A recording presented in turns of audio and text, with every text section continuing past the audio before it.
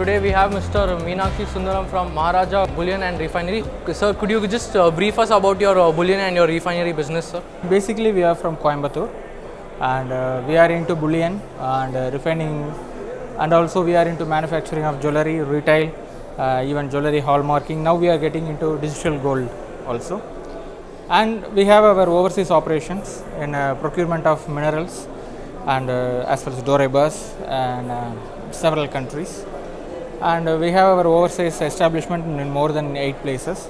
So now we are successfully getting into other venture like digital gold also. Could you just brief us about the refining and the bullion dealing business in Tamil Nadu and Coimbatore as a whole? In brief, Coimbatore is a jewelry manufacturing hub, and geographically we have one of the biggest manufacturer in Asia in Coimbatore, and also Coimbatore is also a place for many small players, small manufacturers. It's a friendly and big size business.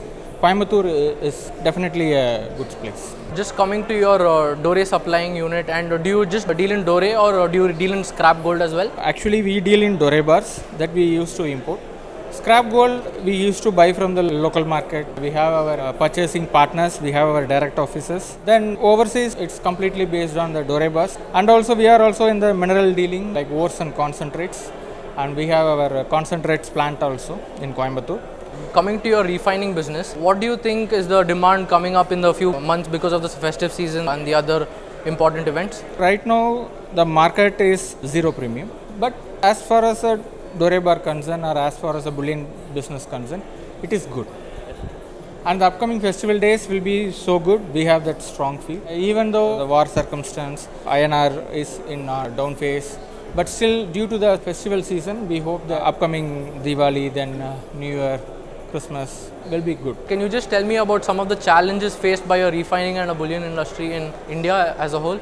The main challenging factor is with the cash trading and also the unorganized players both in refinery and bullioners. I can't blame them because it was there in the system for a long time, but it's a moment.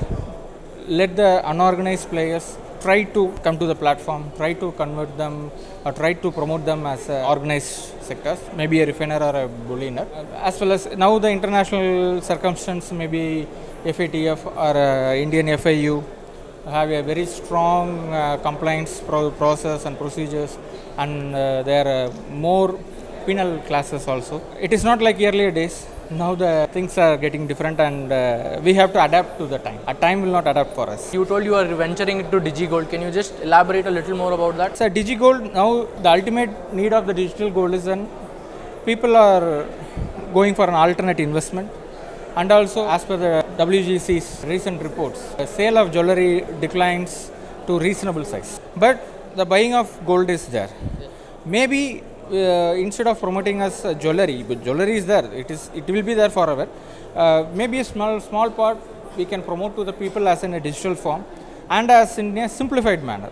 Instead of going with a bigger size, bigger volume or bigger value addition, we'll go for a simpler one. Maybe our customer will feel happy for that. That's ultimate goal to promote the digital gold. Can you just give us a feedback about India Gold Conference 2023?